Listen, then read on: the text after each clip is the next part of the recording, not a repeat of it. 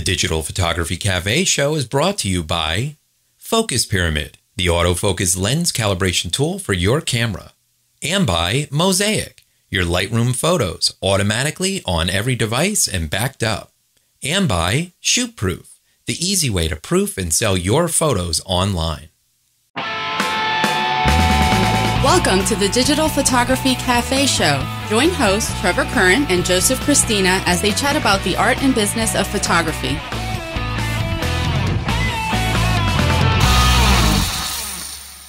Hey everybody, welcome back to the show. This is episode 109. I'm Joseph Christina here with my co-host Trevor Curran. On last week's episode, we talked about an A-mount lens adapter for the Sony NEX line, a brand new iOS camera app, another Photoshop alternative, and gave you a free and easy way to remove backgrounds from your images. If you haven't watched last week's show, I encourage you to do so. You can find it at our website, digitalphotographycafe.com, in iTunes, listen with the popular Stitcher, TuneIn, and Xbox music apps, or watch in HD on TiVo. Hey, Joe, we are back. How you doing? How are you doing? I'm doing good. Nice. Doing good. Did an all-day event yesterday. I am in pain. I'm showing my age, Trevor. Yeah, it's lugging all that gear around, right? My God, yeah. I want these mirrorless to come out soon. Come on. I want them lighter, smaller. Yeah, it's still the glass though. You got to worry about that stuff. Is so heavy. Yeah, and I bracket. You know, when I'm going and doing like a big event, I'm usually, you know, I have like a 2 or 3 pound bracket that the camera is in anyways for being able to, you know, switch from landscape to portrait, you know, in a split second, right? And, you know, retain the exact flash location, so we get exact lighting, consistent lighting. Yep. Yeah, so, and that's just heavy in itself. Sure. You know, we use custom brackets, which are, you know, bulky and but they just simply work. But yeah, I'm dying, man. I'm falling apart. That's what happens, man. We're getting old. Yeah, I usually hear you complaining when you're like chopping wood, but now it's summertime, so. Yeah, no, I still have some wood to chop. I'll be doing that this summer, but anyway. So nice. We have a new mail application we wanted to talk about. Thank God. Yeah. So for those of you using Mac Mail, I know, you know, the mail app that comes with the operating system.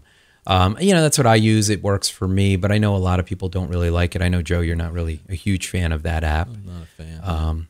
You tried Sparrow a while ago, which has since then been sold to Google, but now there's this new one called Airmail. Yes. Which looks I'm excited about this, man. I'm excited because, you know, all the reports state that Airmail is very similar to Sparrow. And like you were saying, I loved Sparrow. Sparrow was really great. Right.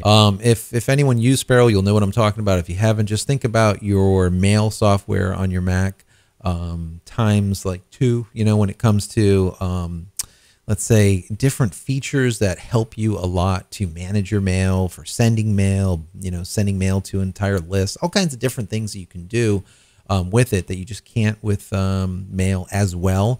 Well, now, supposedly, this Airmail has all of the great features of Sparrow, plus an entire slew of others. So, and the good thing here, Trev, is $1.99. So I haven't picked it up yet, but this will be, you know, kind of when we get off here, I'm going to go and do that because we just found this. So I'm excited about that. It'd be great. Yeah, it's pretty cool. I mean, it supports all the major email services, including Gmail and Yahoo, AOL, and iCloud. Right. Plus, you can actually add your own email accounts with your own domain. You know, just manually enter those, which is pretty cool. So it supports multiple accounts. So if you do have multiple email addresses, maybe you have a Gmail, maybe you have one with your domain name on it, you can add both of those in. Yeah, it's pretty cool. And you can view all your inboxes at once, which is nice. Kind of one of those unified, not really a unified inbox, but you can view all of them at once. Right. So that's good. Yeah, no, $1.99, can't beat it. $1.99, can't beat that, definitely. Take a look at the Mac App Store for it. So anyways, moving on, Lightroom 5. Finally out of beta. You know, I am, okay, so in my, you know, I'm excited about this because I'm like a proponent of getting stuff done as quick as possible without going into Photoshop. That is my goal because I deal with, like, probably 500,000 to 750,000 pictures per year. So it's a lot of photographs to go through, a lot of work, and anything that I can get done quicker, faster, cheaper, so to speak, because time is money. Yep. I want to do it. So Lightroom 5 is finally out in the full release. You guys should definitely, if you haven't picked it up, go and pick it up. If you're a Lightroom 3 person, 2 person, or even 4 moving forward, there's supposedly a lot of good stuff that is in there. And I think I'm going to report back on that as soon as I get that installed, because as a studio owner, we do not install any beta.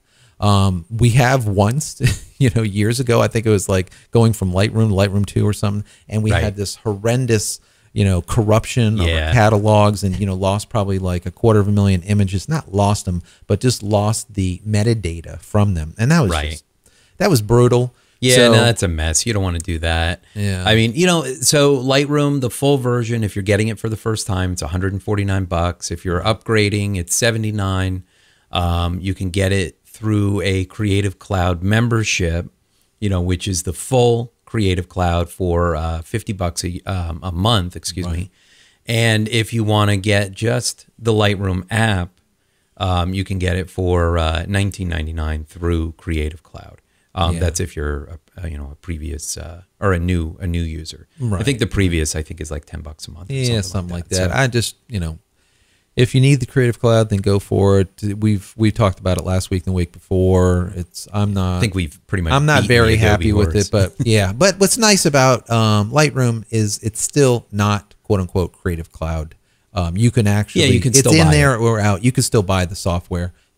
So while you can buy it, It's definitely worth it. And if you're upgrading for $79, I think it's kind of a no-brainer. Yeah. But yeah, like I said, I'll report back. I'll report back how my catalog, was, like I said, there's hundreds of thousands of images.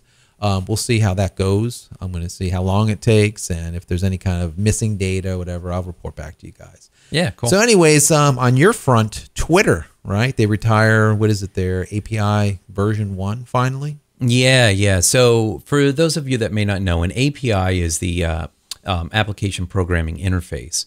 Right. It's what the developers use when they create third-party applications, whether they be for iPhone, Android, or even desktop applications, to interface with Twitter. So basically, the old version of the API was using username and password authentication. Right. It had a lot of old data set information in it. So they finally killed it. They finally retired that API, and they're moving to version 1.1. So if you guys are using any old applications that you have not upgraded recently, odds are pretty good that they're using the old API and that it will probably stop working for you. And that includes, not just current, like for example, one of them was the TweetDeck, right? Which you use on a regular basis, but any application that you got, either iOS or Android, that's older, that's not being updated, right? Like you said, I mean, things that don't get updated, they're obviously using the old one. It's going to stop working. So either it's already stopped or it will stop the next time you like reboot or restart it. So sure. Yeah, there was a lot of third-party iOS apps and Android apps for interfacing with Twitter that maybe just never took off all that well, so the developers never really kept up to date on it. Right. If you happen to be using one of those, that's when I would, check it, because you go to log in, it may not work for you anymore. Yeah, not good. Not good. So we've talked about this in the past, and I think everyone out there knows that we're both Apple artists, I guess, creatives. Yeah, Apple fanboys. We've been in the we've been creating our artwork, let's just call it, through Apples for many years. In the next room, I still have a Apple II, with the big drives, on the side, and just so you know. But we have PCs also in the studio because we need to have it needs to be multi-platform because there's compatibility issues. But anyways, but pretty much we're Apple, I guess, fanboys, as you would say. Yeah. But lately, I've and we both kind of said, what is going on with Apple? I don't know. After like Steve Jobs kind of went away, it's kind of changed. It just seems like it has changed. And, there was a report that I just found, which was kind of interesting. And they were talking about, shares. How many times like one of their ads is actually shared. And one of these, like through social network share, any type of social media, exactly. So they did like this report, and they came back with a pie graph on, Apple, Samsung, and Microsoft. And when you look at it, it's like, what has happened to Apple? That's what you think to yourself. It's like, I don't understand. I mean, Apple was commanding 5% of the share pie. Basically, it's not being shared. None of their stuff is being shared. Whereas like Samsung has 60% and Microsoft 35%. It's very, very interesting. And what I find interesting is how Samsung has come, basically, I want to say from nowhere. I mean, they've been like in the limelight as of late, obviously being sued by Apple, paying Apple $1 billion or more or whatever it is. But they're really pushing forward. They're pushing hard. I mean, that Samsung S4 that we talked about, and you see it you see it continuously out there. They are actually taking that phone, and that, the actual structure of the phone is what, about a year old, 2 years old, but they're constantly coming up with new, iterations of it, let's say back end builds of it that are coming out with new things on a regular basis using the old equipment. So people are excited about it, and they're constantly sharing it. Whereas like we were talking about earlier, right, Trev? Apple is just kind of like more of the same, right? Yeah, well, that's it. I mean, I think I've expressed on the show before about my iPhone 5, and I like it, but there are some buggy things with it. I have problems with the speakerphone. The Bluetooth doesn't work quite as nice. I mean, my 3S, as far as the speakerphone, the Bluetooth 3GS was much better. Definitely, yeah. But I mean, the new iPhone 5 is nice. I mean, it's a nice screen. It's a lighter weight. It's fast. It's powerful. Blah blah blah blah blah. I mean, so it's nice. But yeah, it's kind of one of those. I mean, it's a huge step from the 3GS, no doubt. But over the 4S, I mean, aside from the bigger screen, I mean, that's really all that I feel with this phone. Whereas the Samsung devices, I mean, they're really doing some great stuff. Yeah. They're really coming up with some nice phones, nice builds, nice features. And I think that's what it is. Again, Android now is the dominant mobile operating system. Right. iOS is the biggest operating system on a dedicated device, let's say, or a line of devices. But Android is more, it's everywhere. I mean, all the different manufacturers are creating Android devices now. So as an operating system, that has become more popular, sure. Samsung, as far as the hardware goes, is becoming very popular. Yeah. They're not as big as Apple is as far as their hardware goes, hardware domination, let's say, within the market. But what they're doing is exciting. So that's why I do see why they're getting more shares. Really. I mean, you know what you want when you watch TV, right, Trev? And you're watching, let's say, the commercials that are going on, let's say through the Super Bowl or just general commercials. When you see the Samsung commercials, let's say an S4 commercial, they're funny, they're kind of like light, they're good, they're well produced, they're well done. There's many of them, and they're all good. It reminds me of the Apple days when, I'm a PC, I'm a Mac, remember? So it was, it was fun, it was light. People would be like, they want to see the next ad that, Apple would come out with. Apple doesn't have any of those ads anymore. So, are they not spending the money on advertisement, or did are their ad campaigns going to an alternate, company that just are not, creative enough to come out with some really good ad campaigns? I don't know what it is, but Samsung, I think it's a combination. Yeah, it's probably everything, right? Yeah, I think they're doing a lot more of the same. There's a lot more of like, hey, this is an iPhone and you can run these great apps, and hey, this is an iPad and you can run these great apps. It's really no one is sharing that. Nobody's sharing it because it's all the same. I mean, we know about the apps and everything, and that's great.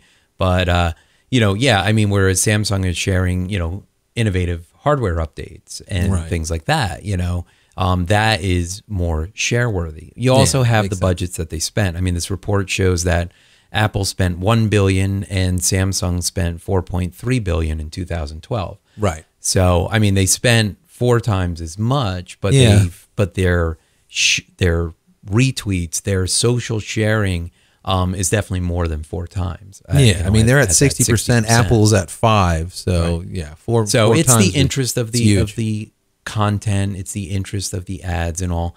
I think we're going to see some things start breaking a little later in the summer, in the fall with Apple, based on some of what we saw at WWDC. Right. And I think, you know what? Let's get into that after we take a quick commercial break. What do you think? Sounds good. Let's get out of here. Are you frustrated with slightly out of focus images when you know your autofocus spot was dead on? It's simply not your fault.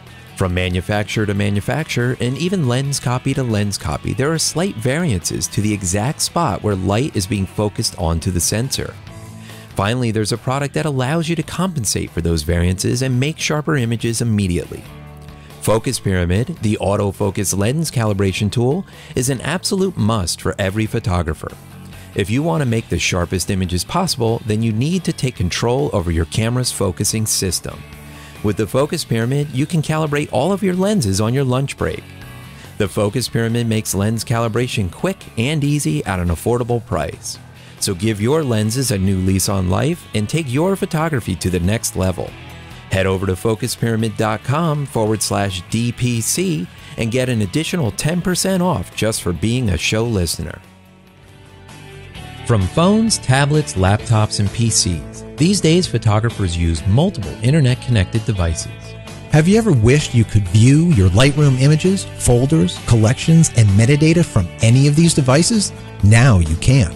Mosaic Storage Systems has created Mosaic View, an application that gives you access to your images without exporting or using a publishing service. Mosaic also offers Mosaic Archive, which directly integrates with Lightroom as a powerful cloud backup solution. Mosaic gives photographers access to all of their images from anywhere on virtually any device. Try Mosaic View today for free and access 2,000 of your most recent images. As a Digital Photography Cafe viewer, Mosaic is offering a 20% discount off any of their premium plans. Go to mosaicarchive.com and use coupon code DPCafe at checkout. Mosaic. Lightroom, anywhere, any device, secure, backed up. As photographers, we're always trying to increase sales and profits after every event. We shoot an event and have hundreds or even thousands of images that just sit on our hard drives. Perhaps a better workflow would increase sales by getting those valuable images in front of the client. That's where ShootProof comes in. At shootproof.com, you can have an online gallery for all of your clients' proofing needs. ShootProof helps increase profits while building your brand and securing your photos without charging commission fees on sales. ShootProof galleries display your photos beautifully while helping to streamline your workflow and automate more of your business through their intuitive studio control panel. Once approved, photos can be directly fulfilled through ShootProof's various professional lab partners or fulfilled by you. All ShootProof plans have the same feature set. You simply choose the number of client photos stored, decide what products to sell, and the price. Try ShootProof today by taking advantage of their free 30-day trial offer. As a Digital Photography Cafe viewer, ShootProof is offering a 20% discount off any of their premium plans by using promo code DPC20 at checkout. ShootProof. Upload, share, sell, print. Sorry, Trev. WWDC. That was fun, right? Yeah, it was interesting. It was Kind of. interesting. I mean, there was some cool announcements and some kind of just whatever. Let me do a little preface here. So WWDC, we both do, we're both going to do commentary on it. We did a lot of note taking and a lot of, if we can't make it to a conference, we're always listening one way or another. And it's for you guys so that we can kind of get back to you guys, let you know what's what, both photographic as well as in the industry and technology. Absolutely. Well, it was brutal. I mean, to say the least, it was absolutely brutal. This was by far, I think, the worst, I would have to say the worst live cast that I've ever seen from Apple, let's say in the way of just it working. Just the delivery working. of it. The delivery was just horrible. I mean, your Mac was not able, and now remember, they were only streaming it if you only through Safari. So you couldn't get it, through from Google, or you couldn't get it through any other Flash browser, or Firefox or whatever. any of that. No. So so they did that obviously, so Apple people get it. They, you know, whatever. Right, But right. so you think, okay, they got it straight. They know it's going to a Safari-based browser, no problem. Let me tell you, both of our browsers did not work for well into the entire program. I would say 45 minutes into it. Then finally it would work and then cut in, cut out. So we both went to our iPhones to get the coverage. That was working for a while. Then that cut in, started pausing. Finally, mine worked pretty good. I know yours you was have pretty problems good. with Mine finally went completely out. Right. You know, it was horrendous. I mean, we were fighting just to get the information. Yeah. And I don't know. It was definitely not fun. Now, you would think that, you know, a company like Apple, if they're going to do this type of streaming, that they would really have it nailed down. Right. I'm sure there are people that watched it live and had a great experience with it, but maybe there were just so many people trying to jump on this stream that it just took a big dump. It just couldn't do it, you know. Yeah. I don't know. And we were waiting too for like an hour, so we were in the queue. It's not like Yeah. we weren't, you know, or maybe even longer than an hour. So I don't know. Yeah. Just like you said, I mean, for a company like Apple, you would say, I mean, you sound like we're down on Apple today, but you know what? Maybe we are. I don't know. It's just it was lackluster. I don't know. So anyways, so going beating up into Adobe, now we're beating up Apple. now it's just terrible. I don't want to be so negative, but anyway, so you know, we listened to the entire thing from beginning to ending, and best we could, took some notes, and Yep. you know, kind of like here's some of the stuff that we found. Obviously, they talk about a new OS X. Obviously, that's like the big, what is it, Mavericks? It's called Mavericks, yeah, yeah, which is yeah. pretty They ran neat. out of big cats, I guess. That was No kind more of big the cats. running joke. So now they're getting into a new name set. So Mavericks, I believe it's like a surf area in California, or you know, a wave. I don't know, something like that. You know, it had something to do with surfing. I know there was a movie called Mavericks that was all about surfing. And Yeah. I believe it was off the California coast and all that stuff. So I guess right. that's where they're getting it from. But yeah, so there's some interesting things with that. You know, it's a nice iteration. They talked about having the ability to tag files and, you know, run multiple displays, run desktops like across multiple displays. I mean, you can already run multiple displays, but now you can access your dock and things like that across multiple displays. Multiple desktops. So if you just picture, instead of having two screens where you can just move stuff from one screen to another screen, now you have multiple, let's quote unquote, desktops, where when you go to the second screen, you can actually pull up your icons at the bottom. You have full functionality to be able to, you know, work on the top little, you know, so that's kind of cool. I was joking with you while the conference was going on. I'm like, you know, I'm a Linux guy, obviously, Unix, and Ubuntu has had this, and so do all of Linux for, God, it has to be like years, 4 years they've had multiple desktops that function separately, and now it's like, whoa, you know, OS X, which is obviously a Unix derivative. It is a Unix-based FreeBSD or BSDI-based operating system. Now they have it. It's like, wow, finally, okay, great. You know, let's put a note there. So yeah. I mean, for us Mac users, though, I mean, that's a nice feature added. It's definitely great. Yeah. Yeah. What's cool too is the software gives you the ability to interface with an Apple TV if you have one of the new generation Apple TVs. So you can actually use the TV that's connected to your Apple TV as another monitor. As a desktop and not just another monitor, which is really cool, right? Which is cool. Yeah. Yep. So that's what they do. They did tabs. They did all kinds of, you know, they did that security thing, you know, the keychain, you know, password security, 256K on that. You know, it was kind of just a little, I wouldn't say anything fabulous. I mean, iBooks, you know, did some stuff with that. You know, Safari got a big boost. That was like one of their major things. That Safari now runs leaner and cleaner and faster than, you know, Google's Chrome, and much faster. They actually joked about Firefox and whatnot, which is good.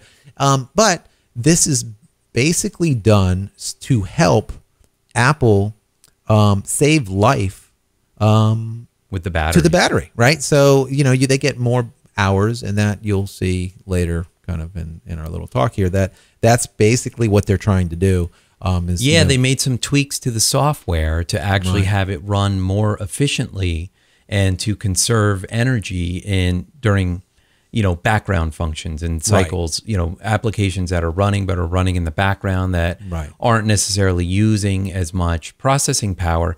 They can actually send less power to that. They can actually save power. So the whole idea being is that everything is moving to portability anyway. Exactly. Laptops and things. So Smaller, they want it smaller to, batteries, lighter, that whole thing. You know what I thought was really cool is now if they're, you have X amount of memory, right, that your system is using. What they're doing now with the OS, which I think is great, is if you're currently, you have X amount of strapped memory, in other words, memory that is currently in a state of going to be used, or it's on hold, let's say. If that memory is not being used for X number of ticks, let's call it, it will actually compress that part of memory and stick it someplace. And then when it needs to access it again, it immediately like unarchives it, and then you could use it immediately. Then this gives you more available memory for all the applications. I thought that was really great. That was definitely, not just iteration. That was innovative. I like that a lot. That's going to be powerful, and we'll be able to use or need less memory, less gigs. Let's say we'll probably be able to do, with 8 gigs that we, used to be able to do with 12, let's say, or whatnot. So I could see that being pretty cool. I like that a lot. Right. Yeah, then they updated the calendar app, which is actually pretty nice. There were some nice updates in there. They have they updated maps and stuff too. That's like a joke, right? They have Everyone's the map laughing. integration now and stuff. So, yeah, that's like Apple the sore Maps. wound. I mean, they're Apple Maps. Yeah, Upgrade. they're kind of not quite there yet. I know a lot of people were really ticked off, initially when the new OS came out and Apple got rid of maps on the iPhones and stuff. Yeah. And, got rid of Google Maps and used their own mapping application, which really was not great. And last summer, I was going down to the Keys, and it actually had me do a right turn into the ocean, over a bridge. Yeah, that's great. So, and that was really comical. I couldn't even believe that. I think I talked about that on one of the shows. I'm like, are you kidding me? So, anyways, yeah. So, that's the OS stuff, and they talked about Air. Right? Yep, the MacBook Air. I have an Air. I love the Air. It's awesome. And the main thing that they talk about is what? Yep, battery life. Battery life. Yeah. Well, and again, the combination. So improvement of batteries with the combination of this new operating system, Mavericks. They're saying that, on the 11-inch, you can get 5 to 9 hours of battery life. Yeah, it moved up from now it's like 5 hours, and they're gonna the new way will be 9 hours. So they're adding 4. And the same thing with the 13-inch. They started out with like 7 hours, which is the current version of that. That's going to go all the way up to 12 hours. So their whole point was, now you can run your, MacBook Air all day long. That was like their tagline. So that's kind of cool. I mean, cool. Yeah. We always want more, life on these laptops, because a lot of us, we're traveling, we're going wherever, we're doing shows or whatever. We're in the, we have the little laptops open, maybe watching a movie on the plane, maybe doing some work, doing some, PowerPoint. Even location shooting when we're shooting tethered and we've got the laptops open and the screen is like full brightness and stuff. Exactly. I mean, extending that battery life is really critical. I mean, it's very important. Yeah. So, and then that's good. They also announced a new airport base station to go along with the MacBook Air, because that now comes with 802.11 AC, which is a faster protocol. Right. So now they have a new base station to go along with it, and the base station has a hard drive in it, so you can actually use it for storage as well, like a time capsule thing. It's like time capsule. Yeah, it's pretty neat. I like that. Faster and storage. I don't mind. That sounds good.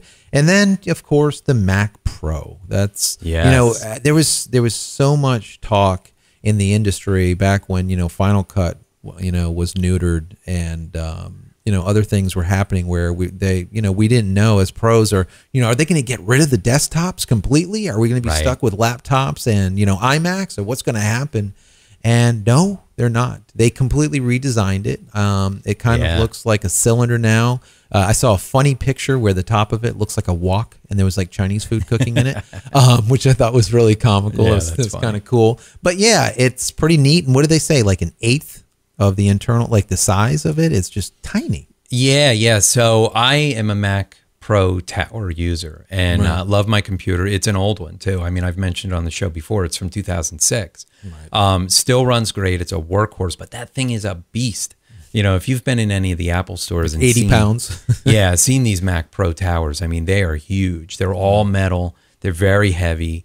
They take up a lot of space. A lot of people put them down on the floor, and I don't want them down on the floor because that's where you get all the dust and all that other stuff getting into it. So mine is actually sitting up on the desk and takes up a huge amount of space. So this new one is like 1/8 the volume, they said. It actually measures 9.9 inches tall, and it's a cylindrical shape. It's like a tube, and it's 6.6 inches in diameter. That's tiny.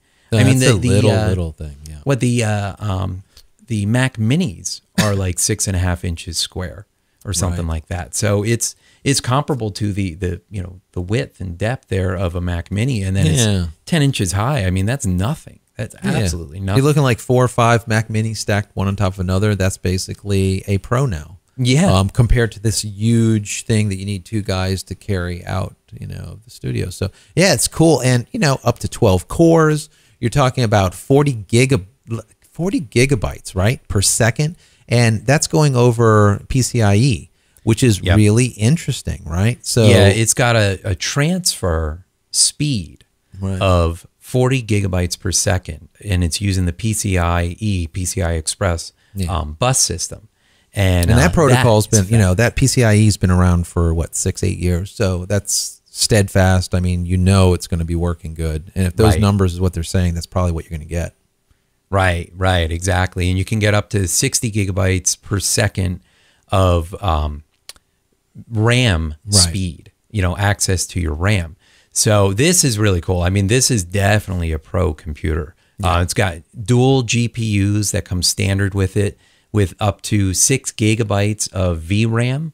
Right. And you can run 3 high-resolution 4K monitors off of these suckers. Right. Yeah, I mean, 4K, that's been around for a while now. You can buy 4K monitors. So by them making this announcement, that means to me, and I'm sure to you, within, 3, 4, 5 months, you're going to see 4K displays available through Apple Store. From Apple.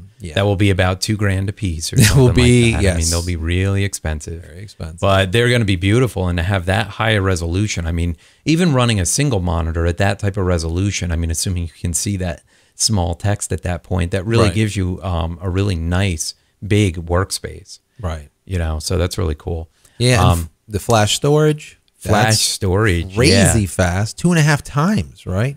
Faster than so regular they gave some specs in on the website here. So a regular SATA hard drive that has a transfer speed of 110 megabytes per second, which is fast. I mean, that's nothing to sneeze at. That's like a 7,200 RPM, hard drive that comes in your computer. So the current line of MacBook Airs and MacBook Pros that have the flash drives in them, that's using a SATA bus. And that has a 500 megabyte per second transfer rate. So that's really pretty fast. quick. That is pretty quick. So this new one is just sick. So it's using a PCIe flash storage, and it's 1,250 megabytes per second. So that goes back to PCIe. I mean, PCIe is fast and has been around forever, and it's going to work. So just think about that. I mean, from a regular SATA drive, 7,200, being at, let's say, 100, this is getting close to 1,200. You're looking at, 12 times the speed, which is just sick. You could record, 4K video to, to your heart's content, probably 3-4 feeds and not even feel it at all. No, and then they talked about Thunderbolt 2, right? Which was another speed improvement, right? Yeah, well, that's it. So the previous Macs had Thunderbolt, version 1. This Mac Pro is going to have Thunderbolt 2. It's going to have USB 3, gigabit Ethernet, and HDMI ports as well. So you can actually plug in HDMI TVs to your Mac Pro. So Thunderbolt 2 does 20 gigabytes per second of data transfer. I mean, 20 gigabytes. I mean, crazy. That's just so nuts. and so what I was speculating with this whole thing, and the reason why these machines are getting smaller and smaller, is because we are now able to take our stacks of rated drives, which we would normally, you know, anyone that's in video knows that to really do video correctly, you need to stripe drives, you need fast drives, extremely fast drives, all that. Fast throughput, and you usually have them stacked inside your Mac Pros. Well, now that you have, you know, Thunderbolt, can you imagine Thunderbolt, just external drives, like an entire, just a whole case of them, just plugged in with one little Thunderbolt cable, doing, you know, 20 gigabytes of throughput. I mean, it's faster than internal at that point. I mean, it is faster than internal. So quick. So at that point, they don't need any heat inside those boxes, you know, because that's always a concern, is heat buildup due to these drives. And that's the end of it. And you just have all of your, you know, your main components on the inside. You take all of those drives and you move them onto the outside, and that's it. Now you have this little tiny, you know, cylinder or little place that you can stick your wok to cook. Exactly. Chicken. I mean, you know, using flash storage as opposed to, you know, traditional hard drives, that saves a ton of space, but it's so fast. I mean, now these applications will boot up instantly. The computer will basically be on instantly. You know, my kids have those Samsung Chromebooks. Right. And those things are fast. And there's like no power in those things. I mean, they're meant, you know, they're low end. Yeah. You know, that's why we got them for the kids. They're like $250. But you hit the power on that thing, and within seconds, it's up and running and ready to go. Right. That's the advantage of flash drives. And with these really amazingly fast buses, I mean, this is going to be smoking. I tell you what, as a Mac Pro user, definitely would like to get my hands on one of these. I know, right? I know. I don't know. But, you know, we converted from, you know, our Pros over to iMacs because we just love the monitor. You know, the screens are beautiful and they just simply work. And I don't know. It's going to be a hard call. It's going to be a hard call because if we can continue to use the iMacs and get the job done, we'll probably keep going down that route. But you know, you just never know. So, you know, kind of to finalize it, Bluetooth 4, and of course you have your advanced wireless, which is the AC, right? The 802.11 AC version, which is built in, which is great. You know, they were talking about iCloud. Was it hit 3 million accounts now? Fantastic. 300 million accounts. Yeah, 300 million. So it's like, okay. iWork, nothing really dramatic. Talk about. They're coming out with iWork for the cloud. It's cool and all, but I don't know. That didn't really do much for me. Google Docs, you know. Basically, it's basically Google Docs. Basically what it is. So nothing really to talk about there.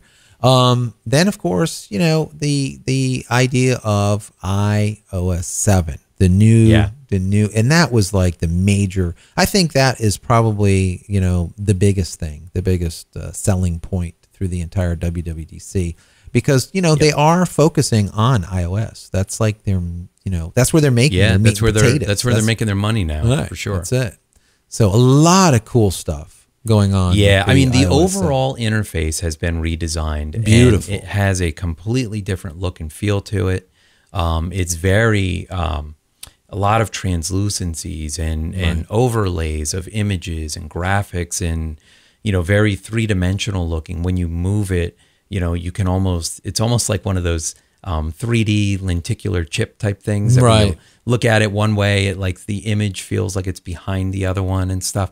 I mean, you get a lot of simulated feels like that with this operating system. So from a design standpoint and a user interface, it looks really cool. Yeah, they did a good job. You know, they have AirDrop.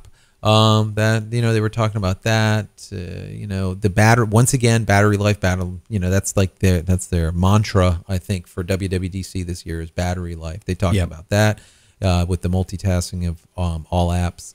That was like big. You know, the folders, that was pretty cool. I like the whole folders idea where you can actually take different things, stick them into folders, and then move the folders around. That was kind of cool, and swiping in and out and whatnot. That's a cool interface. You know, that interface almost feels like that. You know, that interface like that new camera interface. What was it? Analog camera, right? Or that other app, Clear. You know, it has that same type of, you know, make sense interface. Right. So yeah, it's almost, I would say it's a complete revamp of the, you know, the UI. It will no longer feel like an Android. and an Android won't feel like Apple anymore. They've definitely completely moved, kind of, I would say, to a different realm, so to speak. Yeah, exactly. And this AirDrop is pretty cool. That is kind of like the whole Android thing where where they're bumping the phones together. Right. Samsung's promoting it all the time, and you're able to share photos and stuff like that. Well, AirDrop, you're not bumping your phones together. They actually joked about that. Right. And, when you log into AirDrop, it will actually show everybody in the surrounding area who is available. Yeah, who's sharing content, basically. And you just share the content. You just select and click share, and boom, it transfers it over to their device, which is pretty cool. Yeah, he was like, you don't have to walk across the room and go bump people's phones. Yeah, and go bump people's phones. Yeah, exactly. That's cool. I get it. Yeah. That's good. The store, of course, they talked about the store. Siri, they give you like some new voices and whatnot. Yep. What's kind of interesting, though, is they're going with the search from Bing. Like, Bing? Really? Yeah. What happened there? I don't know. Well, Microsoft, they're in bed now? Well, we've been watching the disconnect from Google over the last, iOS 6. Mm-hmm. They pulled out Maps. They pulled out YouTube that were all part of the default OS. Right. It seems to me that, for whatever reason, Apple is trying to separate themselves from Google. Yeah, completely. Who knows? It obviously has something to do with financials. Right. I'm sure that Google was paying Apple money in order to have their browser as the default. They were probably being paid money to have their applications as part of the core operating system. Sure. Google probably said, well, listen, Android is becoming more popular and that's our thing. So, we're not going to pay you as much money. And Apple probably said, then fine. Then you're off the phone. That's the end of that. We'll see you. Don't let the door hit you. That's right. Now we're in bed with Microsoft. So, speaking about Microsoft, they bought Twitter, and now Twitter's, Skype. They bought Skype, and now we know how much we like Skype. So, Skype has just been horrid as of late, and ever since that transition. So what was interesting, though, which was kind of, we laughed about a lot, is iTunes Radio.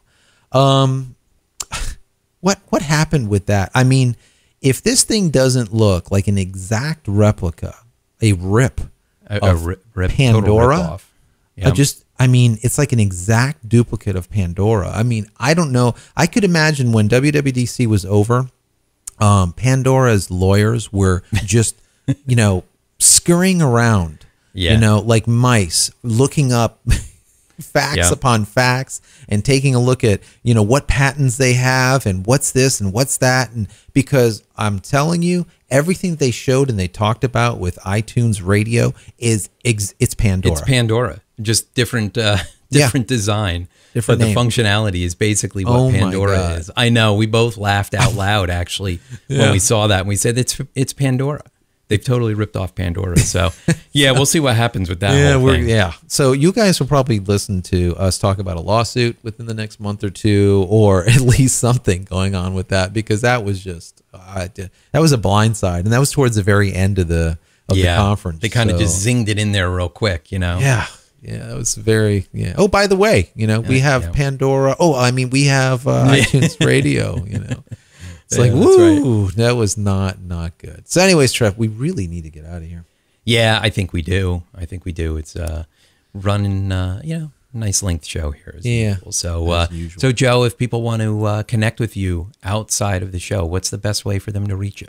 You guys can find me on Twitter, and that'd be at Joseph Christina, and that's Christina without an H. Great. And you can connect with me on Twitter. It's at Trevor Current. All right, guys. We are done for another week. So you can find all of our show notes from this episode by visiting digitalphotographycafe.com/109. And don't forget, if you enjoyed the show, please give us a 5-star review in iTunes. Help us spread the word through Twitter. And now you can give us a call through our new comment line by visiting digitalphotographycafe.com/love. So keep the questions and comments coming, and we will see you next week. You've been watching the Digital Photography Cafe show with Trevor Current and Joseph Christina. Be sure to subscribe to the show for free in iTunes or through RSS. You can also listen on Stitcher and TuneIn Radio and watch in HD on TiVo. Visit digitalphotographycafe.com for show notes and to connect with your hosts.